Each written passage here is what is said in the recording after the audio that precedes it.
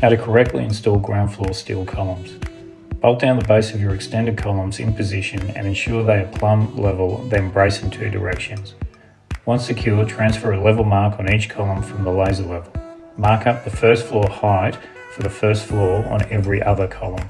This will ensure the first floor is level whilst accounting for any up and down discrepancies in the base concrete slab. Cut the tops of each column to the height required of every structural supporting member.